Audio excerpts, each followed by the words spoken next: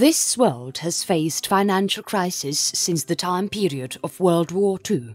However, this specifically talks on the financial crisis of 2008 to 2009.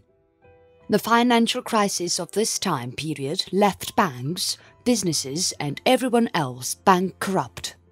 Where people had to face huge losses in businesses, many had to give up their homes in order to pay the debt.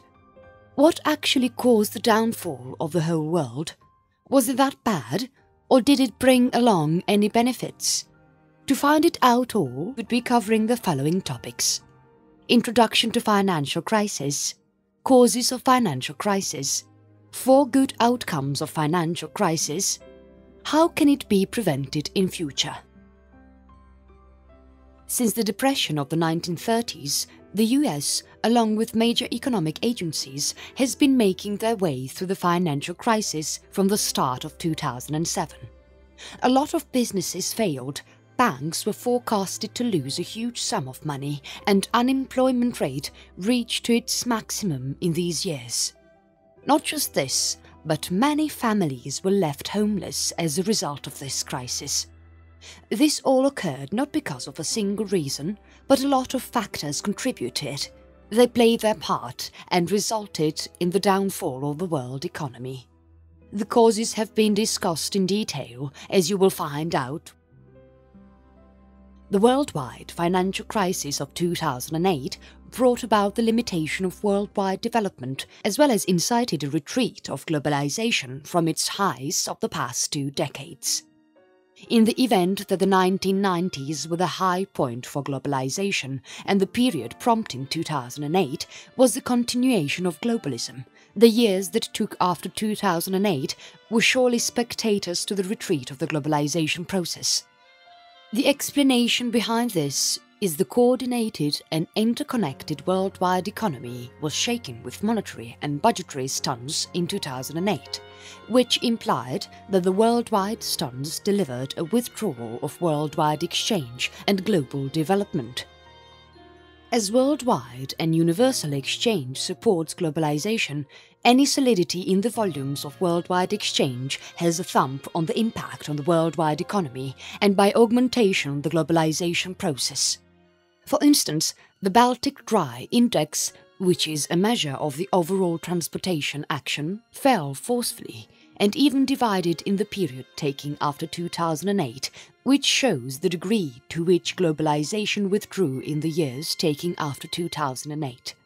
Further, as worldwide development loosened and worldwide exchange backed off, nations started to decrease universal exchange and swing to household utilization drove development.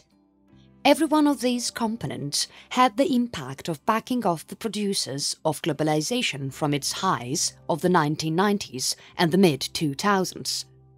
For the second time in 7 years, the bursting of a major asset bubble has inflicted great damage on world financial markets. In both cases, the equity bubble in 2000 and the credit bubble in 2007, central banks were asleep at the switch. The lack of monetary discipline has become a hallmark of unferreted globalization. Central banks have failed to provide a stable underpinning to world financial markets and to an increasingly asset-dependent global economy. Stephen Roach, Morgan Stanley. Introduction to Financial Crisis. In 2008, the United States encountered a noteworthy financial crisis which prompted the most genuine subsidence since the Second World War.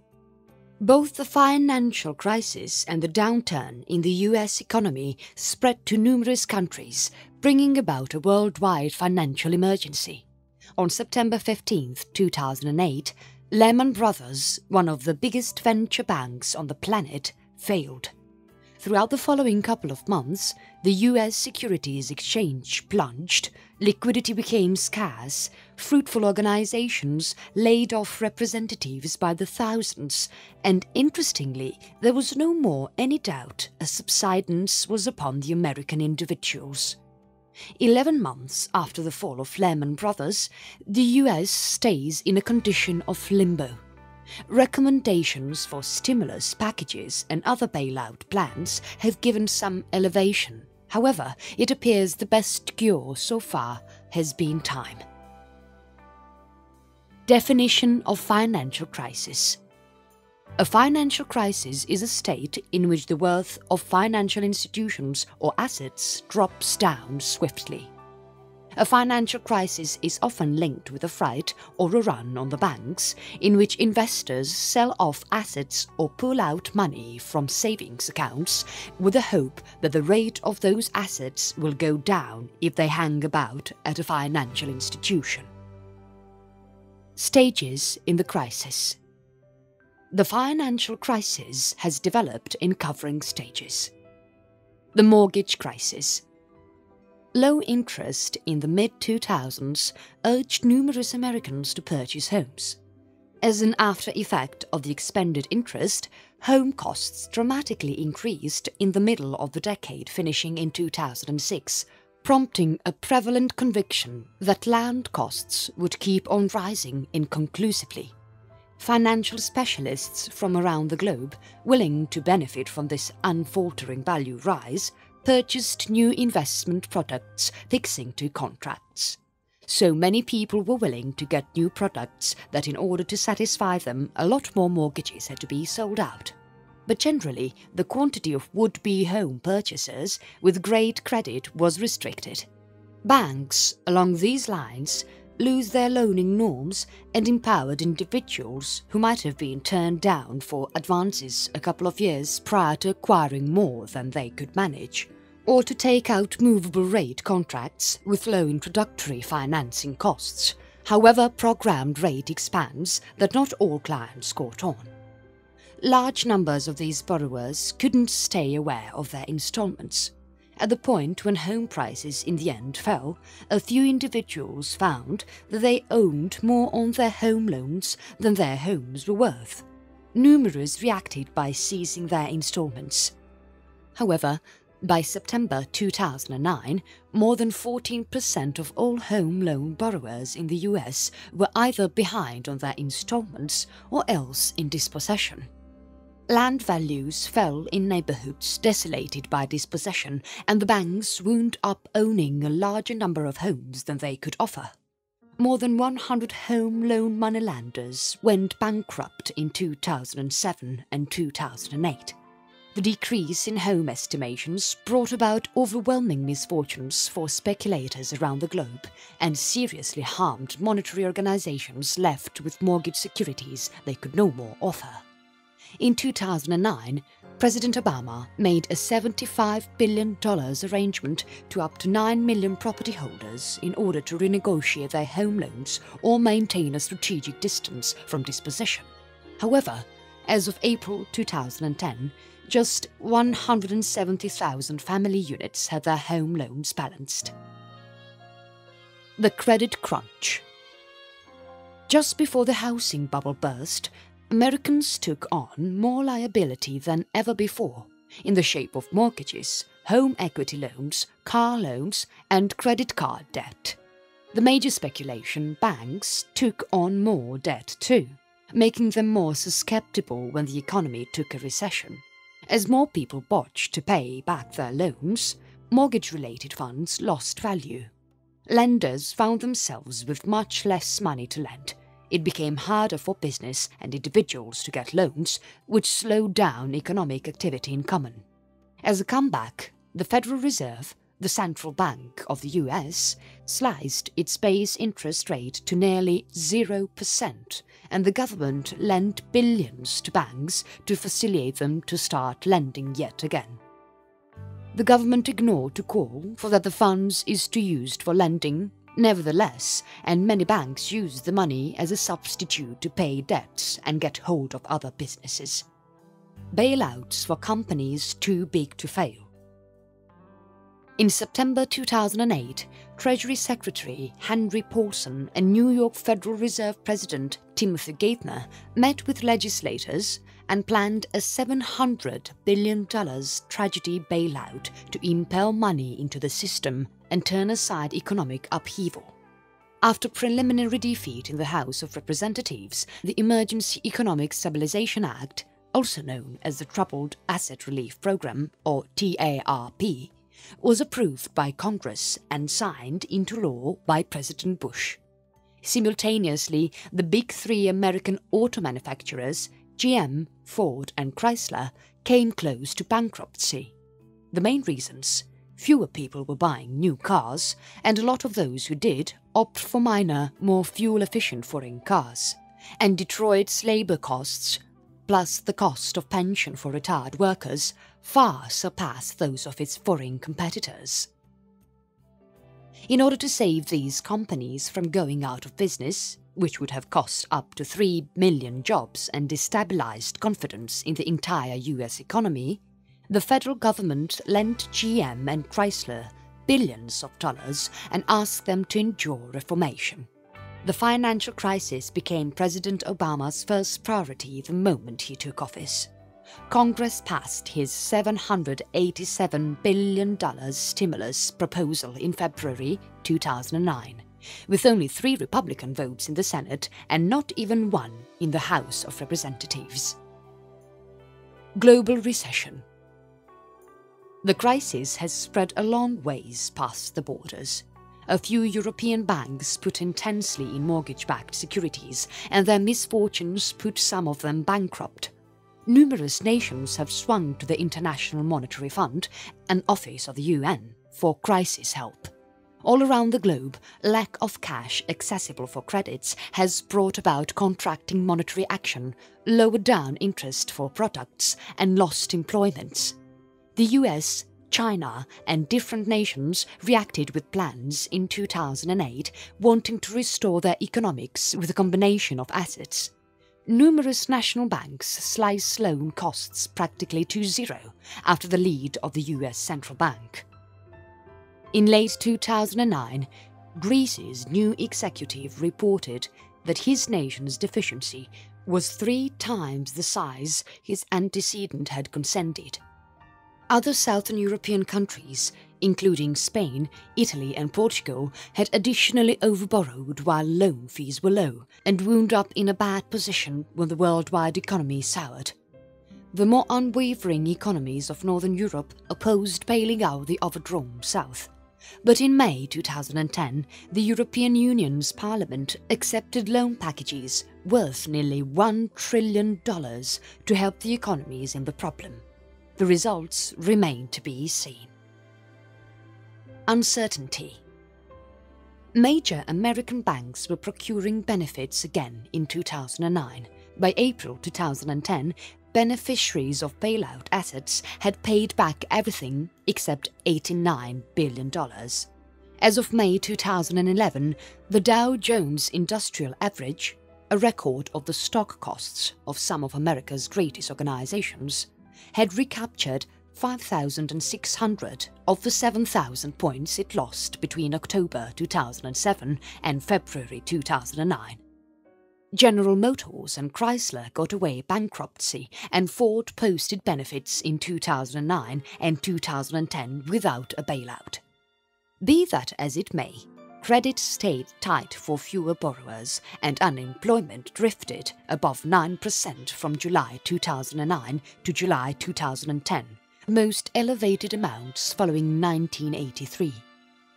2 pressing goals are presently in conflict: the need to empower the economy and haul the nation out of subsidence, and the need to start moving back a shortage that remained at more than $14 trillion by August 2011. Despite the fact that most financial analysts agreed that government is spending more than it is required, the Monetary Allowance Agreement went in August 2011 incorporates trillions of dollars in spending cuts. Causes of financial crisis.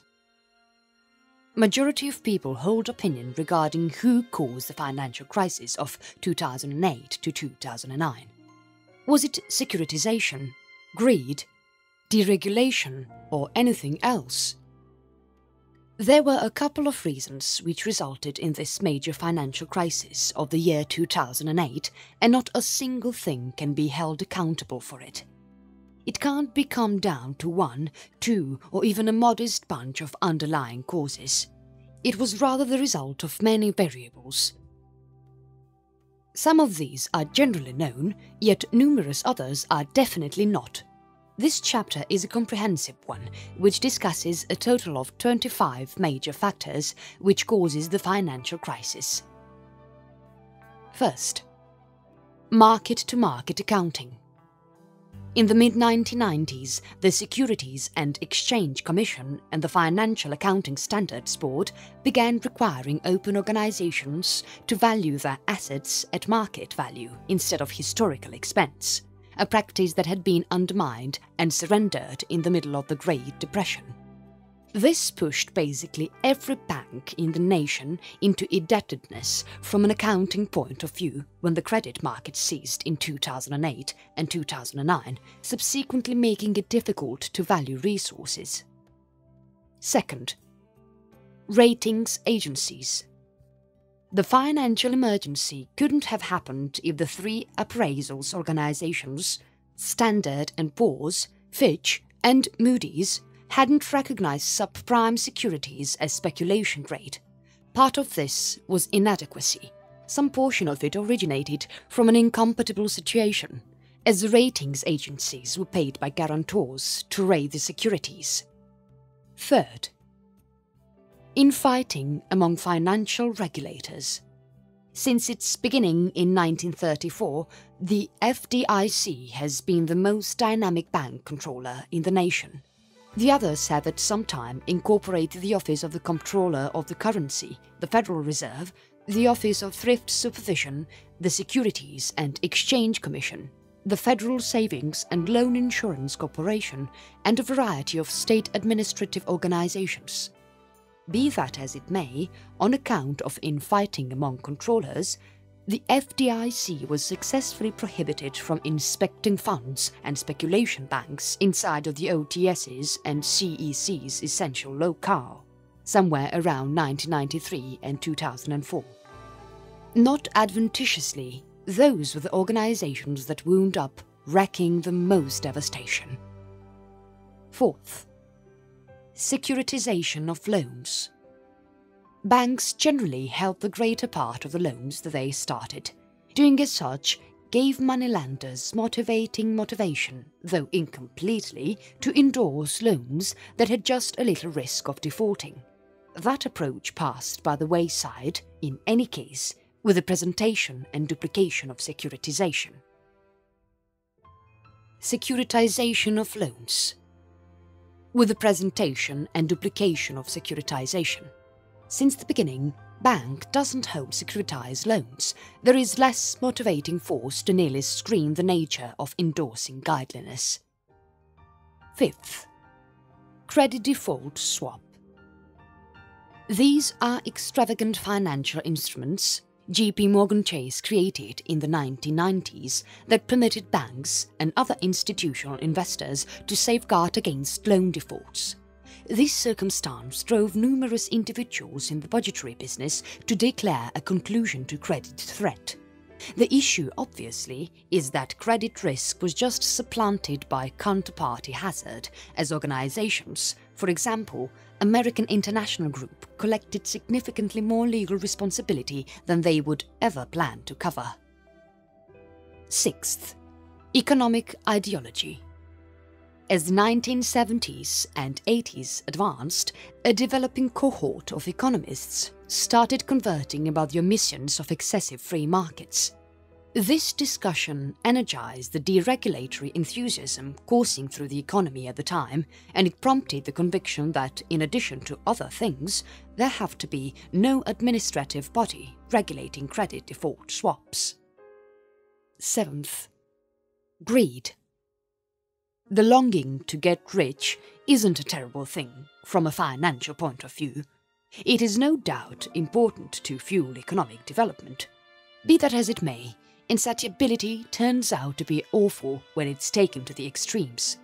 This is what has made it the topmost cause of the financial crisis. Property holders needed to get rich fast by flipping land. Contract originators put forth an admirable attempt, legitimate and something else, to amplify credit volumes. Home appraisers did likewise. Brokers were paid absurd amount of cash to securitize dangerous subprime contracts. Rating organizations raked in benefits by ordering generally lethal securities as speculation evaluation. Controllers were centered on getting a greater paycheck in the private part. Moreover, lawmakers tried to pick up notoriety by constraining banks to loan cash to their untrustworthy constituents. 8th. Fraud. While not many financiers have been indicated for their part in the financial crisis, don't take it as if they did not imply to confer fraud. Without a doubt, the proof is overpowering that solidifies up and down Wall Street intentionally securitized and sold real home mortgage-backed securities to institutional speculators, including insurance agencies, annuity stores, college endowments and sovereign riches reserves, among others. 9th. Short-term investment horizons. In the number one spot up to the crisis, analysts and investors rebuked well-run firms, for example JP Morgan Chase and Wells Fargo, for not taking after their companions' lead into the most risky sorts of subprime mortgage loans, securities and subordinates. In the meantime, the organizations that succumbed to the siren tune of a snappy benefit, Citigroup for example, were the first to fall flat when the house of cards came tumbling down. 10th. Politics. Since the 1980s, bankers and government officials have framed an uneasy conspiracy. By altering the endorsement of bank mergers on the Community Reinvestment Act, politicians from both sides of the path have successfully coerced banks into giving loans to uncreditworthy borrowers. While banks and institutional speculators ingested the dangers, government officials trumpeted their part in extending the American long for home ownership. 11th. Off-balance sheet risk. Why did investors permit money-related firms to accept so much risk? The answer is that nobody comprehended what they were up to, in light of the fact that the majority of the unsafe assets weren't showed in the balance sheets. They had been securitized and sold off to institutional investors, yet with leftover risk coming from guarantees that went with the deals or were corralled in alleged exceptional purposes elements, which are free trusts that the banks built up and directed. Suffice it to say that the greater part of the remaining risk overflowed back onto the bank's asset report strictly. 12th. Bad economic assumptions. As moronic as it appears when looking back, it was for the most part expected before the crisis that home costs could never decrease all the while across the country premise. This conviction drove financiers off and speculators in mortgage-backed securities to trust that geologically enhanced pools of the mortgage were basically hazard-free when they clearly were most certainly not. 13th. High oil prices. Starting with the twin oil embargoes of the 1970s, oil-delivering nations started aggregating huge stores of purported petrodollars, which were then reused once more into the US financial system. This circumstance influenced banks and different sorts of financial firms to put the money to the job in ever more marginal ways, for example, subprime contracts. 14th. A broken international monetary system. A standout amongst the most overlooked reasons for the financial crisis was the imbalance in trade between the developed and developing worlds. By keeping their monetary standards misleadingly low versus the US dollar, which is finished by purchasing dollars with recently printed local monetary standards, trading countries, for example China, gathered huge stores of dollars.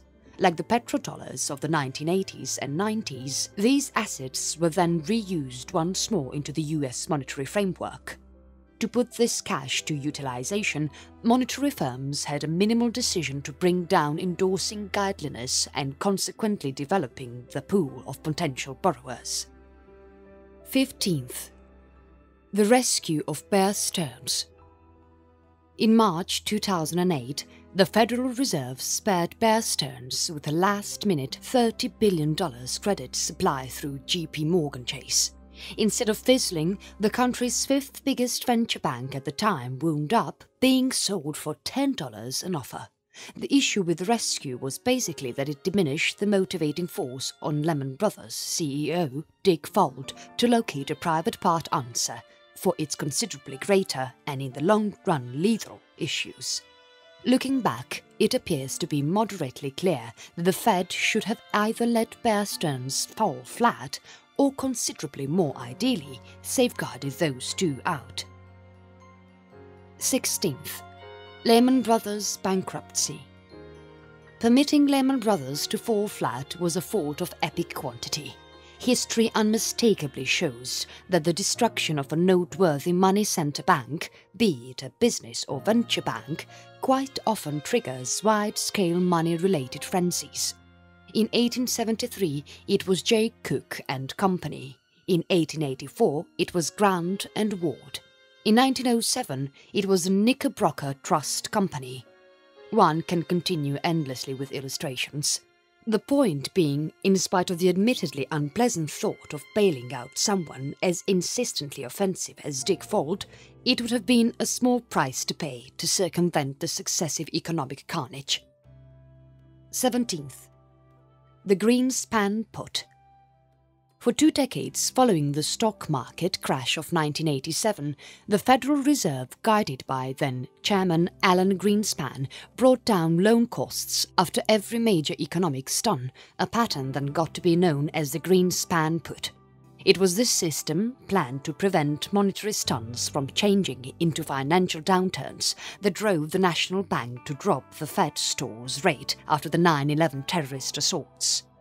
Furthermore, it was this drop which gave the oxygen, maybe, to expand the lodging bubble. 18th. Monetary policy from 2004 to 2006. Pretty much as low loan fees prompted the lodging bubble, the Fed's approach of raising rates from 2004 to 2006 in the long run made it burst. 19th. Basel II Bank Capital Rules. At a time when an economy encounters extreme financial shock, one of the most concerning issues is that undercapitalized banks will be rendered indebted. This is valid to some degree in view of the absurd utilization of mark-to-market accounting in the middle of times of intense anxiety in the credit markets, and to a limited extent since banks are exceptionally utilized, implying that they hold just a little share of capital with respect to their benefits. The purported Basel II capital rules, which produced results in 2004, complemented this reality. The rules permitted banks to substitute subordinated obligation and convertible favoured stock in the spot of substantial normal value. The net result was that unmistakable normal value at certain major US banks declined to under 4% on the eve of the emergency. 20th.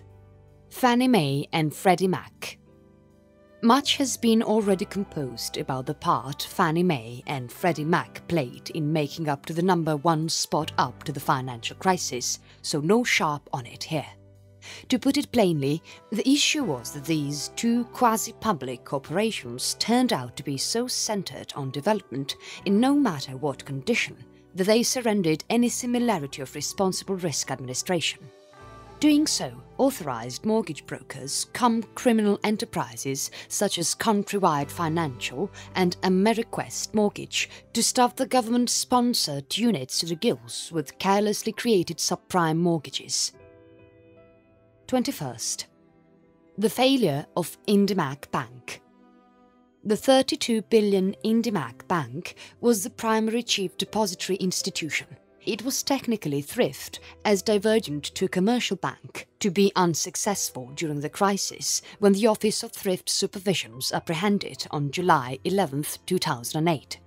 In circumstances like these, the FDIC customarily insures all depositors and creditors against losses, regardless of the insurance limit. But in IntroBooks' case, it didn't. The FDIC preferred as an alternative to only assure deposits up to $1,100. Doing so sent a tremor of fear all through the financial markets and played a most important role 2 months later in the wakening run on Washington Mutual. 22nd. The failure of Washington Mutual. When Washington Mutual turned out to be unsuccessful in September 2008, the FDIC had perceived its slip-up in managing IntroBooks Bank. However, this time around, while the FDIC secured all stores, regardless of as far as possible, it permitted $20 billion of WAMU's bonds to default. After that, banks thought that it was troublesome and in case unthinkable, to raise capital from anybody other than the US government. 23rd. Pro-cyclical regulation of loan loss reserves. The more one finds out about the reasons for the financial crisis, the more one acknowledges how bumbling the Securities and Exchange Commission is with regards to managing financial organizations. In 1999, the SEC brought an authorization activity against SunTrust banks, accusing it of controlling its profit by making unreasonable credit misfortune safes. At the time, default rates were greatly low, driving the SEC to infer that SunTrust shouldn't be saving for future misfortunes. Banks observed and didn't really set aside safes until particular future misfortunes are likely and can be sensibly evaluated, by which point, obviously, the notorious ugly truth is as of now out in the open. 24th.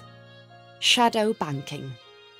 While several customary banks failed in the wake of financial crisis, they share little obligation regarding what really happened. That is on the grounds that shadow banks, i.e. speculation banks and thrifts that didn't fall under the essential administrative domain of the Federal Reserve, FDIC, or to a lesser degree, the Office of the Comptroller of the Currency, brought on the majority of the harm. Here's Richard Kovacevic, the previous administrator and CEO of Wells Fargo, addressing this point in a speech toward the end of a year ago. If you don't remember anything else I say today, please remember this. Only about 20 financial institutions perpetrated this crisis. About half were investment banks and the other half were savings and loans. Only one, Citicorp, was a commercial bank, but it was operating more like an investment bank. These 20 failed in every respect, from business practices to ethics. Greed and malfeasance were their modus operandi. There was no excuse for their behavior, and they should be punished thoroughly, perhaps even criminally. 25th. Ignorance of history. Regarding the financial framework, it can't be said repeatedly that history repeats itself time and time again. The financial crisis of 2008 to 2009 may seem exceptional, but it was only the most up-to-date in a series of eerily parallel crises that have struck the US economy from the time when the country was founded more than 200 years ago. In short, crises similar to these don't have to be predictable, but they will persist to be so if every other generation's leading financiers don't spend some time in the library knowledge about the faults of their predecessors. As former FDIC Chairman Irving Sprague put it, unburdened with the experience of the past, each generation of bankers believes it knows best, and each new generation produces some who have to learn the hard way. 4 good outcomes of financial crisis. A lot has happened from the time Lehman Brothers got bankrupt. Barack Obama entered the White House and stayed there. Washington has set up an essential new rule to oversee Wall Street. Silicon Valley has supplanted Wall Street as the spot to get rich. It got harder to get a mortgage loan than it ever was, in spite of the fact that an auto credit has turned somewhat simpler. Stock costs dove and afterward bounced back and are currently higher than they were before the financial crisis, however looked somewhat rough lately. The US again hopes to have a standout amongst the most stable economies on the planet, and the unemployment is almost as low as it once might have been. Given the recuperation and the viewpoints of all, this time one may be enticed to ask, was the financial crisis all that terrible? The answer obviously is yes. Yes, it was an awful wreckage of incredible scale that began with millions confronting the possibility of losing their homes and brought on a financial crisis that left so many people unemployed.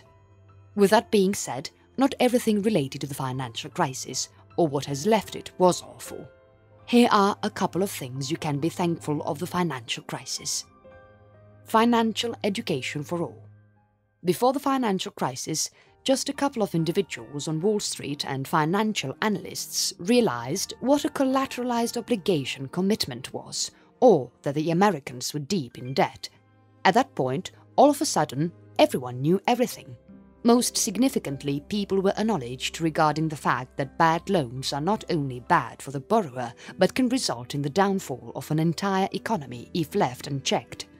Now, supervisors as well as watchdogs are on the watch out for the subsequent debt bomb, whether it's student loans or auto lending that could take down the economy. It not only included the non-financial types that learned something in the financial crisis. Even former Fed Chairman Alan Greenspan stated that he learned somewhat from the financial crisis. Preceding the financial crisis, he said he deemed that Wall Streeters acting in their own self-interest could regulate themselves from doing immensely stupid things. How wrong he was. People could deal with their own personal debt problems. In the run-up to the financial crisis, the total percentage of household-related debt to GDP rose up to 100%. This is what actually broke the entire system. It was not only painful for the bankers, but for everyone else too. But if one examines the current situation, it can be assessed that the household debt problem is very much under control, as a percentage of GDP has fallen back to somewhat 80%. Yes, a great arrangement of the individual obligation was moved to the legislature through spending on stimulus to get the economy out of the retreat. Obviously, in the end, everyone will need to manage that. Be that as it may, government obligation is to a lesser degree a delay in the economy than household. So in any event for the present, people are now in better financial shape. Wall Street is no longer the center of economy. In the mid-2000s, particularly in the wake of the dot-com bust, Wall Street, as appeared, was the spot to be. Not just for individuals who were simply hoping to gain profit, but also for math wizards who looked forward to making innovations. All of these innovations together made the market for more risky and complicated. Today, the technology segment and Silicon Valley have turned out to be the most energetic parts of the economy. In addition to this, Wall Street is significantly less productive than it used to be. That is something worth being thankful for. Numerous studies have demonstrated that economies that are ruled by their financial sector don't do well in the whole deal. Bank stress tests. At the point when Timothy Geithner reported the bank stress test a couple of months into the financial crisis, numerous individuals rejected it as simply one more banned help, something that may cover up the issues for a bit, however, not mend them completely. A lot of them required a much bolder move, such as nationalizing the managing an account part or something similar to that. However, the stress tests completely worked. After the administration gave the biggest banks in America a careful and to some degrees open examination and a clean bill of health, things began to show signs of improvement. Moreover, the Fed made the stress tests a yearly thing, which has been a major component in disposing of the most noticeably awful loaning homes and hazardous conduct at the greatest banks. How to prevent another financial crisis. In 2008, everyone saw the results of the risky, dismissive loaning and economic works on coming about because of the false belief system that budgetary markets can, by one means or another, appropriately guard themselves. Inconsistent home loan norms and an unfortunate amount of danger taken by financial organizations and other business sector members prompted an economy that was not established as a general rule. The outcome was a progression of occasions that left a permanent imprint on the financial, the lodging market and the lifestyle of Americans. In a matter of weeks, some of the biggest monetary establishments were at risk of coming up short. Just Lehman sputtered out right away. However, others were saved from that destiny by the kind-heartedness of the American citizens. Some were pushed into hastily masterminded mergers. The American economy was pushed to the edge of the breakdown, wiping out the life funds of a great many Americans, becoming scarce credit for families and little organizations, and touching off a scarcity plague that kept on decimating states and groups across the nation. The numbers represent themselves. About 9 million occupations were crushed as the unemployment rate multiplied. Dispossessions dislodged more than 11 million Americans, which added to a decrease in home estimations of more than 30%. All told, the financial crisis cost the country more than $13 trillion in financial yield, the likeness a year's gross domestic output. While activities by Congress, the Federal Reserve and Department of Treasury inevitably staunched the dying, it was clear that a monstrous change of the country's financial system was important to reset the economy and prevent any future emergency. Therefore, my associates in Congress passed Dodd-Frank Wall Street Reform and Consumer Protection Act. Dodd-Frank changed the world view for how purchasers, speculators and other business sector members associate with the money-related framework. It has given oversight to the money-related division, giving controllers the apparatuses to end the time of too huge to fail elements and citizen bailouts, and put another government office on the forefronts of shielding purchasers from awful performers in the monetary framework. All through the civil arguments, Republicans opposed, hindering and contradicting these endeavours without offering any valuable choices. They kept demagoguing the issue right up till the present time. After all, this time people have gained checked ground in turning the economy around. Unemployment is down, home costs are up and credit is accessible. Be that as it may, to protect everyone against the risk of another budgetary fiasco, there is still much to achieve. In the first place, people should ensure that the monetary recovery reaches the working class and little organizations. The Federal Reserve's present approach of asset purchases, known as quantitative easing, has been instrumental in lowering down unemployment, reinforcing the economy and keeping loan costs low. Some people hail the Federal Reserve's late choice to proceed with this project until there is more proof that financial advancement will be managed. Be that as it may, to guarantee a more strong financial recuperation, one should move far from the current monetary strategy, which is demonstrating counterproductive to that objective. This incorporates stretching out help to those as yet confronting abandonment through the government home affordable adjustment and renegotiation programs, offering decreases in Maine on mortgages that are sponsored by Fannie Mae and Freddie Mac, and urging choices to make understudy advance repayment more reasonable for battling borrowers. People should grow the Neighborhood Stabilization Program, an example of overcoming adversity that gives financing to districts to buy and redevelop dispossessed or deserted properties, so they don't further discourage lodging costs or prompt neighborhood curse. Second, more needs are to be accomplished in order to prevent the financial crisis in future. One should be aware of overburdening of little banks and credit unions, the drivers of group improvement. In any case, in the 3 years since Dodd-Frank was instituted, around 60% of rulemaking due dates have been missed. People should join President Obama in encouraging the quick execution of the remaining tenets, bolstered by full financing for one's administrative organizations. Third, Americans require a Federal Reserve seat that will proceed with the flow arrangements of development and completion the work of executing Dodd-Frank. People keep on believing that their country needs an applicant who comprehends the effect of the Fed's strategies on the white-collar class and the vital harmony between stable costs and low unemployment. Ultimately, a government should capably slow down Fannie and Freddie while guaranteeing solidness in the lodging market. The positioning individuals from the House Financial Services Committee should take a shot at a methodology that preserves the 30-year mortgage contract, keeps up access for every single qualified borrower that can support home ownership, and guarantees access to reasonable rental lodging.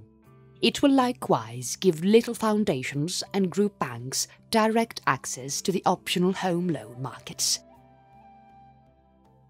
The financial crisis of 2008 has caused a lot of destruction. Not only in America, but almost every part of the world has also felt lessons which were important to be learned. It was not the first time the world faced something like this, but it prevailed since the time of World War II. However, what every individual should learn from this is that they must play their part honestly in keeping the economy of the world sound and stable. Only then can all this be avoided in times to come.